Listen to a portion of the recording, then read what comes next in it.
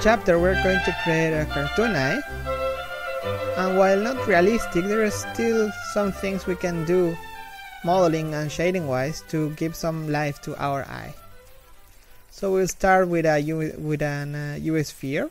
32 by 32 is okay. We have enough polygons there to play with. So we have got our glow eye, our cornea as well, and the same shape we're going to use for the cornea, we're going to use it for the iris as well. So we see where we want to cut. Maybe there is okay. And now we're going to use the rip tool, which is the V shortcut, the hotkey. So this, like a lot of other tools in Blender, this tool depends on the position of the cursor, where the cursor is when we hit the shortcut, which is V. So you have to take care of that. So in this case I got it on the left side, so I just press V on the left side and Blender will cut to that direction. So now I just select this because it's an island, so I just click L and now I have selected. We said we're going to use the same shape, so I just duplicate it with Shift D and now rotate it 180 degrees. 180 and it's done.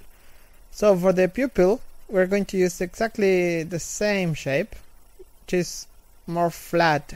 So we just duplicate it, then scale on the y-axis, then press 0 and that's it. Now we got our flat pupil. Yeah. So with these three shapes we can already start building our eye.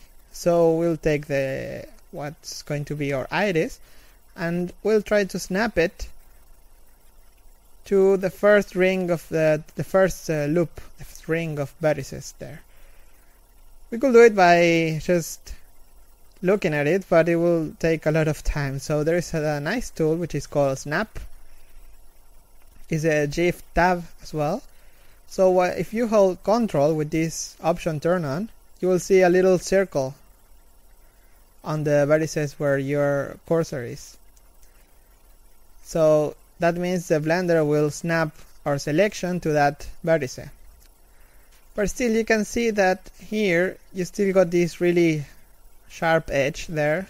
This is because there are overlapping vertices there.